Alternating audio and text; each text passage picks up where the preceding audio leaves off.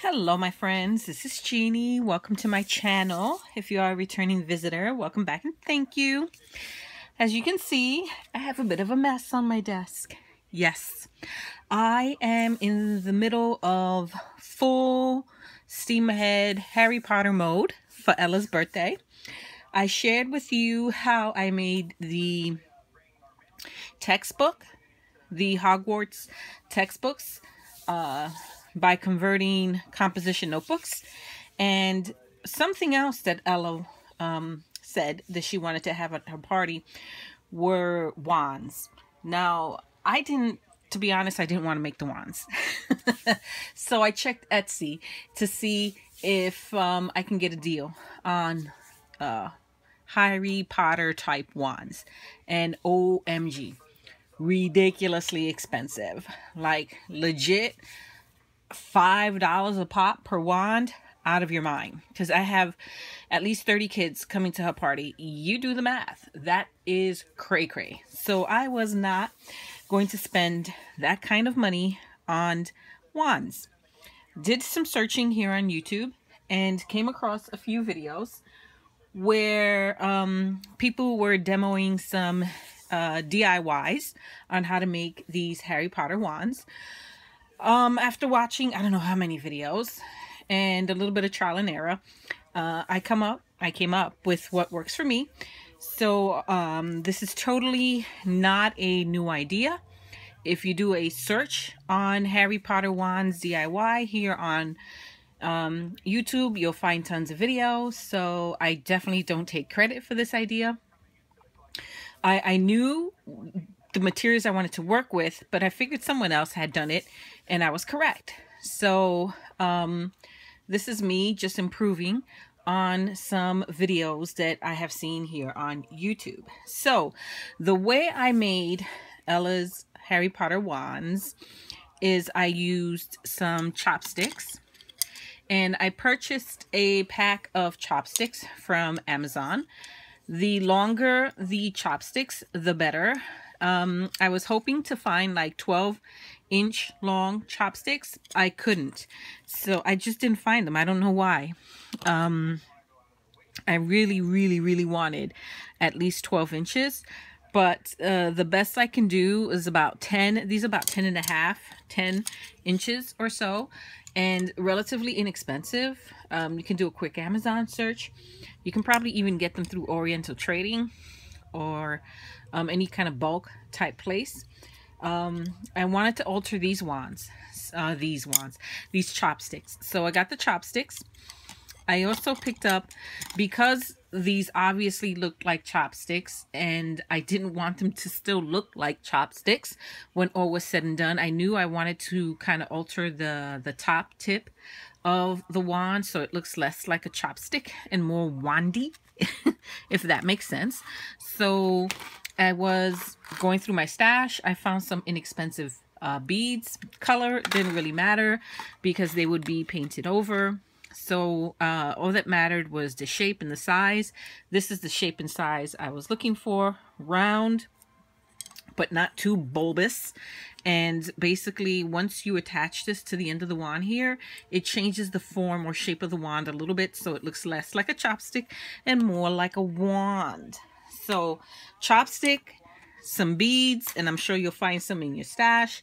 I have tons of this cheaper acrylic paint. I have tons of acrylic paint laying about the house in all different brands, from cheap to very expensive, because of the mixed media that I work with. I pulled out I think these mostly I use with my Girl Scouts. I have like, wow, 30-40 colors of these My Studio acrylic craft paints. These are super old.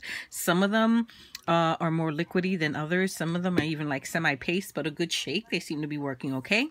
So in addition to the chopsticks, the beads, the acrylic paint, I also picked up, what else? My hot glue gun. I'm using my hot glue gun and glue. I think that's everything. So let me share with you, here's one that's in the process of drying. So believe it or not, this started out as a chopstick, and it looks nothing like a chopstick. You see the difference?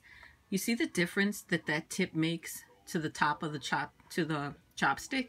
By adding that, it goes from chopstick to wand. Okay, and this is before I sealed it. I haven't sealed any of the wands. I wanted to film this video. I'm probably going to seal them sometime during the week, so I might cut in kind of like a, this is what the ultimate finished product looked like, but this is what the semi-finished product looked like. And to go from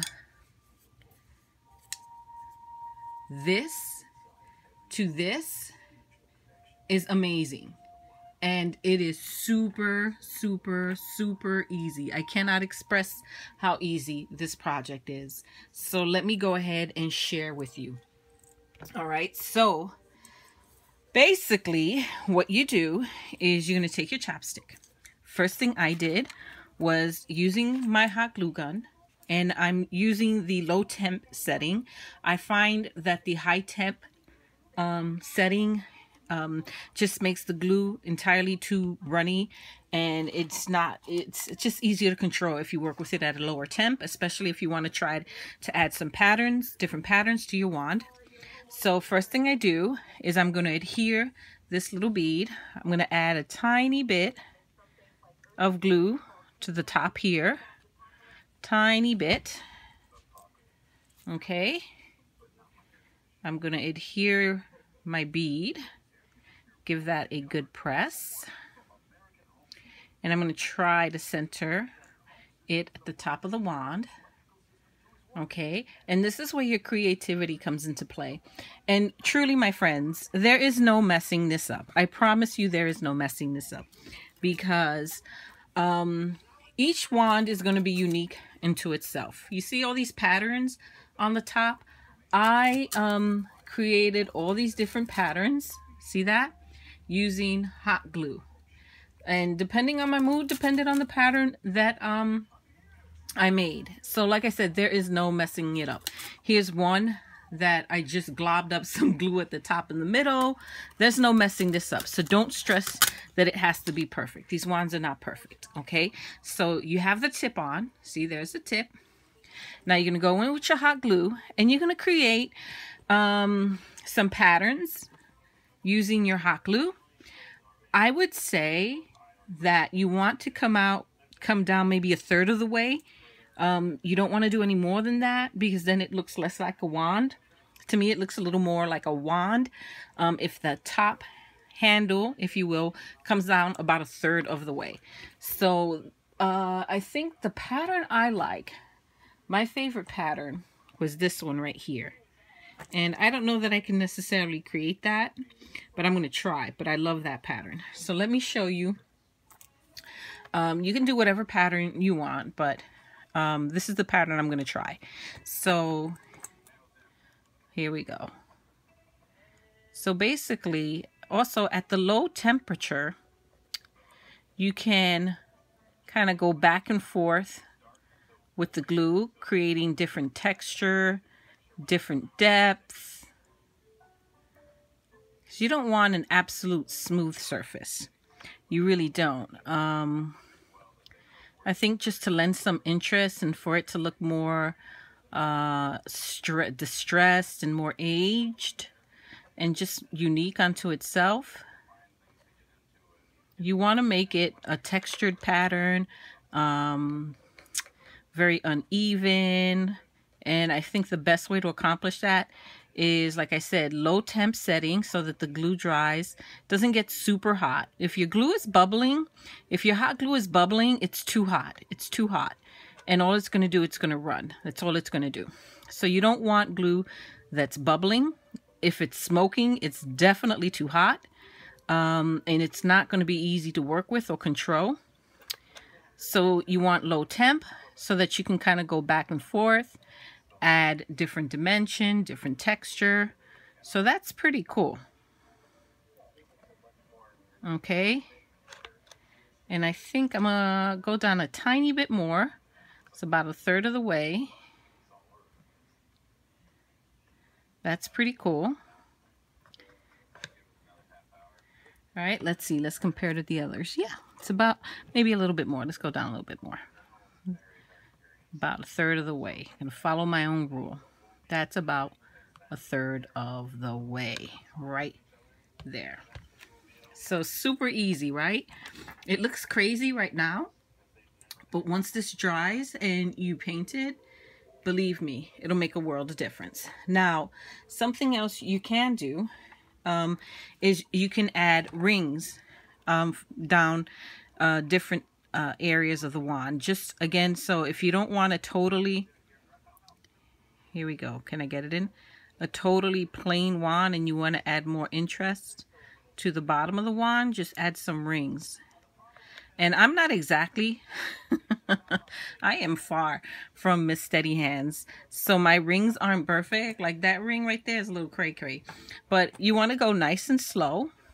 I'll show it again. And as you're adding the glue, even pressure and just turn the wand. Okay, so even pressure, spin the wand. And there we have another ring. So there you go. I have this old piece of styrofoam that I found in my daughter's stash. Yes, Ella has a stash. Her stash is hidden. And her stash basically consists of things she takes from my stash. But I found her hidden stash. And I did ask her permission. And she said I can have this old piece of styrofoam. On condition that I replace it with something even cooler than that. So she was kind enough to let me have her old styrofoam. So we're going to set this in here to dry. Just going to stick a hole and let that dry. Okay, and we're going to do it one more time. We're going to grab a ring. We're going to grab the chopstick, add a little bit of glue at the top. So I am super excited about this party, guys. You don't even know. Her invites are done. I have to seal them with a wax seal. And yes, I know I have a wax seal. They look like authentic invites or acceptance letters like the Hogwarts students get when they're accepted into the school. So I'm super excited about that. I had them printed on parchment paper. I have all kinds of color of acrylic paint on me. What a mess. So there we go. Going to glue that on there. I'm going to show you one more, and this one I think I'm just going to do kind of like a waterfall spiraling type pattern. Also, when you're working with the wand, because the glue is going to run a little bit even on low temp, try to hold it at an angle so that it doesn't run down so much as it pulls out as it's drying, right? So if I were to hold the wand completely straight up this way, it's gonna, ouch, it's gonna run down this way. But if I hold it at an angle this way, it'll tend to stay more in place and more pull out, giving more dimension to the project. So, and try not to stick your finger in the glue like I just did. Yeah, we've all done it. If you work with hot glue, you know, one of the problems is sometimes your fingers get in the way. All right, I'm gonna have to add another glue stick to my gun. Bum, bum, bum. So then what I do is after I create these wands, I go in and I add a base coat using a color, whatever color you want. We are using, Ella and I have been using mostly house colors for the Gryffindor, Slytherin, Hufflepuff, and Ravenclaw. But she switched out one of the colors, and which one didn't she like? She changed out the Hufflepuff yellow and decided to sneak in a purple instead. So we add a base coat of a color paint, let that dry, and then we go in with a final coat of a brown, so it looks more woodsy, right? But we don't put it on too thick. It's almost like a dry brush, so that some of the color beneath it is kind of, you know, peeking out a little bit. Not much, but a little bit, okay? And it just adds some interest and color to the wand. And then once my paints are dried, I go in and I rub on some, using my fingers, I rub on kind of like a dry rub of some gold paint onto some of the design elements just to highlight them a little bit. And you end up with a beautiful looking wand. As you saw, we are almost done with this one, but you can see the pattern. How cool is it, right? And all these are like no-brainers. Honestly, if it wasn't because it's a hot glue gun, I would let Mayella do this. And she really, really wanted to, but I wasn't comfortable with letting her play with the hot glue. Not yet. She's, you know, she's really smart for her age, but she's still 8. And I'm not going to risk her getting a burn. So that looks awesome. Then what you can do, if you want to create, kind of like you see these rings here. This spiral. Now let's find one with a better spiral. Here's one. This one. Look at the spiral on that one. How it goes up and down the wand. I'll show you how to do that. If I can find where this little dude goes. There we go. So to create that spiral, again, you're going to apply even pressure to your glue gun. And you spin.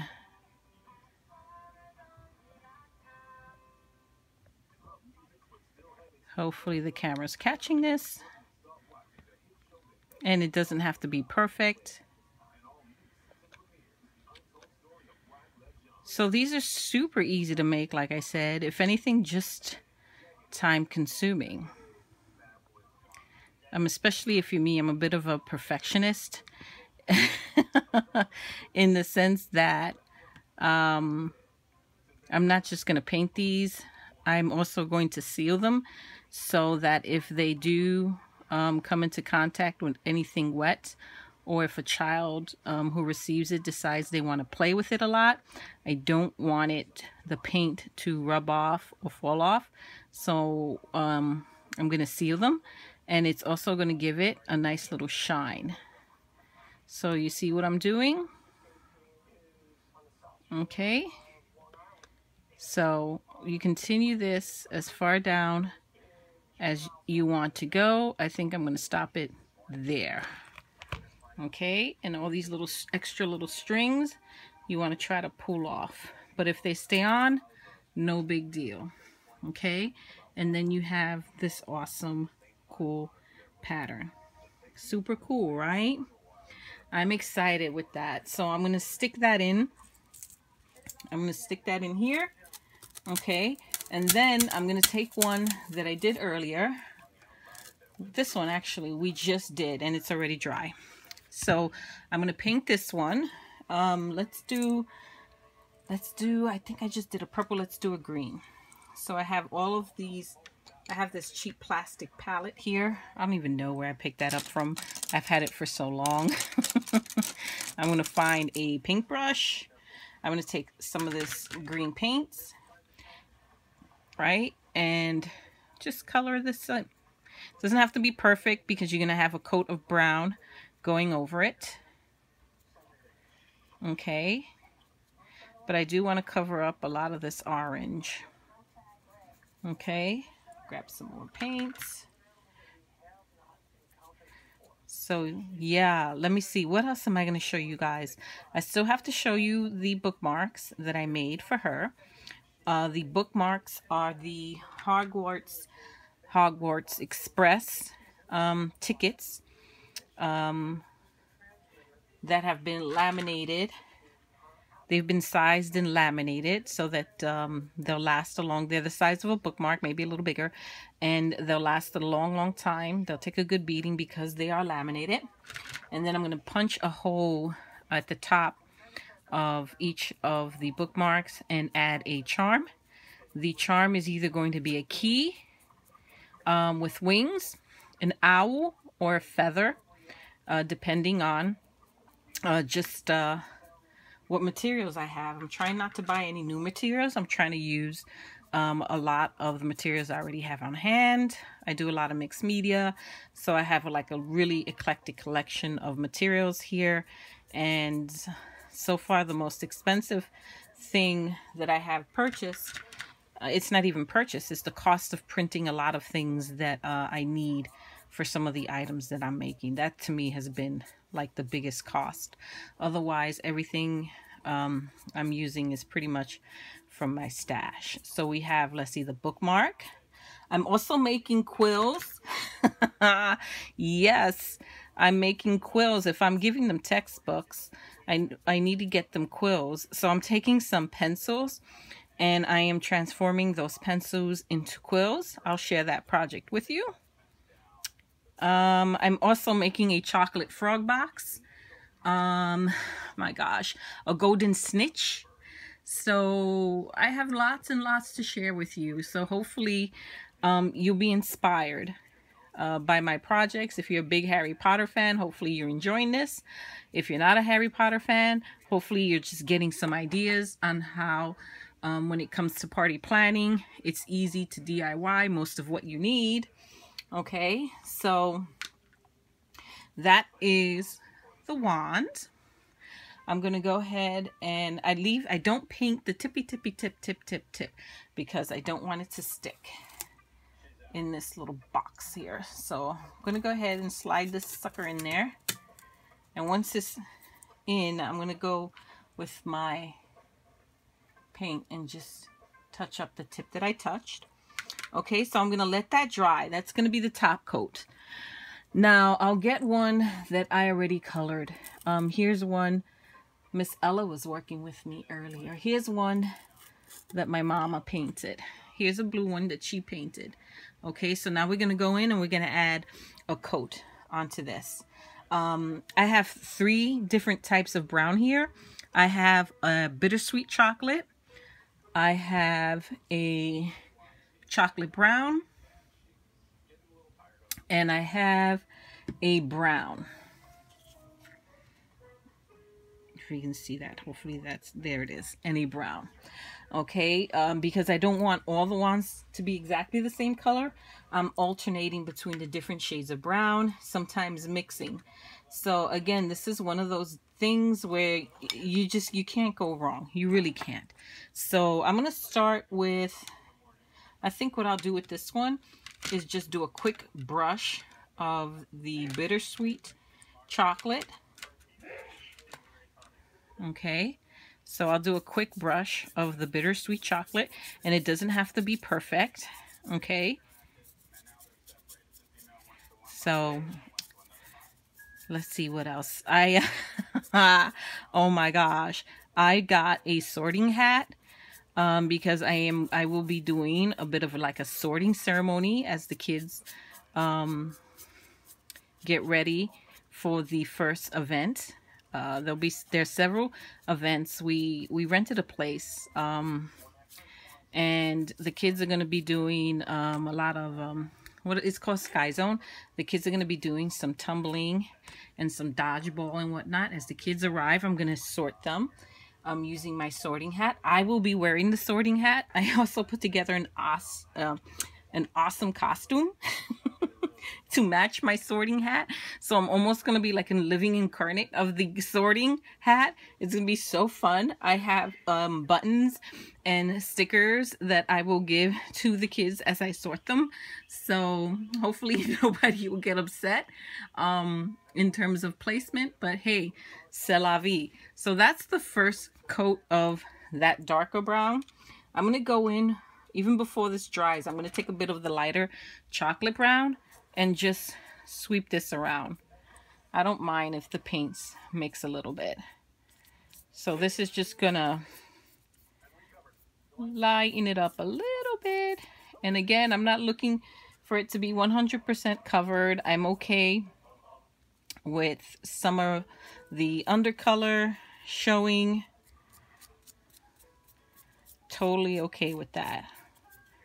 Okay, so I think that's great. Doesn't that look awesome? So I'm going to set that back to dry. And so once all of these dry, I'll go in. Once they dried, what I did was I went in, just turned them over, and I colored up the rest of the tip, okay? So that way you get a fully colored wand. Isn't that gorgeous? This is beautiful. And this alone, like this, perfect. You can't go wrong. It's perfect. Look at that. You do not know. There's no way you can know that this used to be a chopstick. Isn't it gorgeous? It's beautiful. But I'm going to stress it a little bit. I'm going to change it a little bit, kind of highlight some of the textural and decorative elements. I have this old gold paint. Pharaoh is the brand, Viva Pharaoh. I've had this in my stash for the longest time. Oh boy. I don't know if it's supposed to be pasty like this, but it works. It works. So I gave it a good mix, and I have like this really cool kind of pasty color texture. See that? Really nice. And I'm just going to go in and I'm just going to rub my finger on across some of the elements here. You see how that highlighted some of that? So how cool is that? I'm going to add some to the tip too. Again, not too much, not too much. I'm not going to go crazy. I just want to highlight, you know, some of the elements like these rings. I'm going to highlight them a little bit. How cool is that? And look at the difference it makes. Such a small little detail, right? And if you don't have this paint, you can use gold color paint. You can use, if you have a marker, a paint marker or metallic marker, you can use that. So I'm using my finger because I have more control over where and how much is being applied. I don't want too much. I don't want it to look too fancy. But how awesome is that? Now I'll go through and I'll rub on a little here and there. Nothing fancy.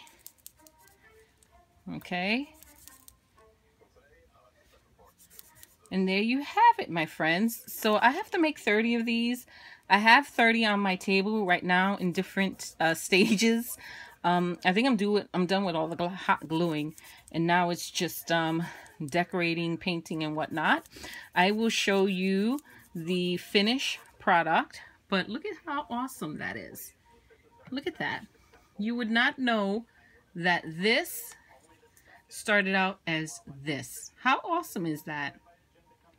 Love it, love it, love it. Super easy and definitely a lot cheaper than $5 a wand. I mean, come on. Holy cow. I nearly fell out. But hey, I can appreciate how much work goes into making these, but I'm glad I was able to make them and not buy them. You know, what it cost me was materials, and I didn't use anything expensive. Some, you know, acrylic paint, some hot glue, and again, this is, I didn't even need to use this. It's just I happen to have it, so I'm using it. Some gold highlight or silver highlight, and you have awesome wands. Look how beautiful these turned out. So there you have it, my friends. Let me know what you think, and I'll keep sharing Ella's and mine, I guess, right? Harry Potter DIYs. And like I said, hopefully you'll be inspired. And I hope to get back to my craft with me or create with me series pretty soon. I just have to get all of this baby girl's birthday stuff done. She's really a priority for me right now. I got to get my baby's party in order. Okay, and I'm going to admit it. I'm actually wanting this party to be awesome because I love Harry Potter too. So it's like a party for her, yeah, but it's like me too. I'm so gonna have fun at this thing. I'm not gonna jump because if I jump, oh my God, it'll be horrible. But I love that I'm gonna be wearing a sorting hat. I'm gonna be dressed up in like some vintagey type clothing, and I get to sort all the kids. I'm gonna have a wand, and they're gonna have a spell book, and they're gonna be frogs. It's gonna be awesome. Thank you, my friends, for stopping by. I truly do appreciate it. Until next time, bye-bye.